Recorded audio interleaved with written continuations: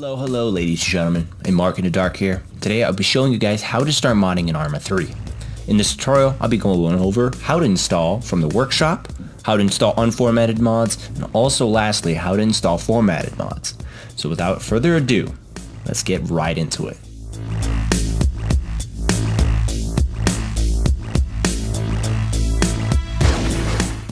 Alrighty, as you can see here, we're on my desktop. For the first example, to install mods for Arma 3, all you have to do is go to the workshop. So, on the bottom, scroll down here, under Arma 3 selected, click visit the workshop. After that's selected, go to items and type what you're looking for. For this example, I'm installing Leon's AK. As you can see here, it's a very attractive looking AK.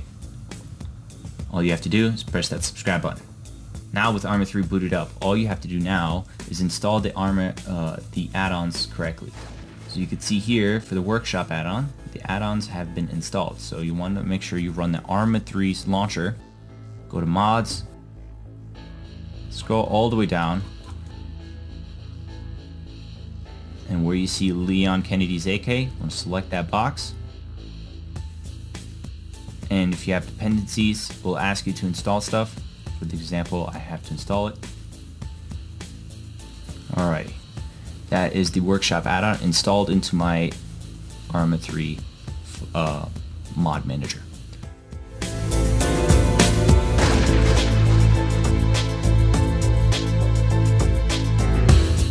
Next up, this time I'll be showing you guys how to install mods that are unformatted. For this example, you want to go to Arma, where Arma 3 is installed on your Steam. You want to right click it, click manage, or hover over it, click browse local files. It will take you to the install directory for Arma. So now go to your downloads folder where you're going to be installing. So for example, you already see here the exe, and that's how far you have to go. Just find that exe where the Arma 3 is installed, right click the open space in the Arma 3 folder, click new or hover over it, click folder, create a new folder, and put an @ sign, and then put whatever name you want. For example, I'm going to put TFL. And then you want to double click inside of it. You want to create a new folder called Addons. Now double click inside of it again. Go into your mod where you see your PBOs. You want to select this, all of these, and drop it into the add-ons folder. As you can see here, the PBOs are under the add-ons folder for under TFL. That is it. You have installed an unformatted add-on into the Arma 3 directory. Now, to install mods into the Arma 3 mod manager, all you have to do is click local mod and find the folder you want to install. So for example, I'll be installing TFL. If you double click, you see the add-ons, and you see there would be the PBOs. So you click TFL, click select folder, you see that TFL is installed. And that is it. That's how you install a unformatted add-on into Arma 3.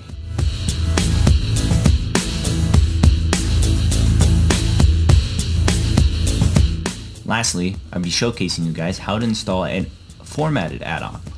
As you can see here, there's an add-on, and there's 3 other files under the add-on, or under the MTF, or whatever downloaded file there is. So you do the same process as the unformatted. Just click hover over new folder, type whatever you want. For example, it's going to be MTF.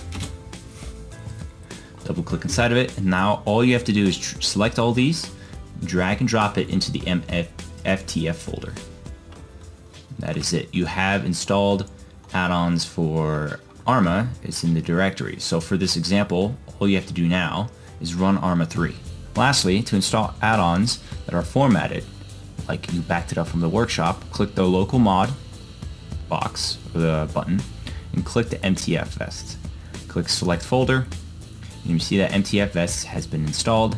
Just click the check box, and that is it. You have installed a formatted mod that you have backed up from the workshop.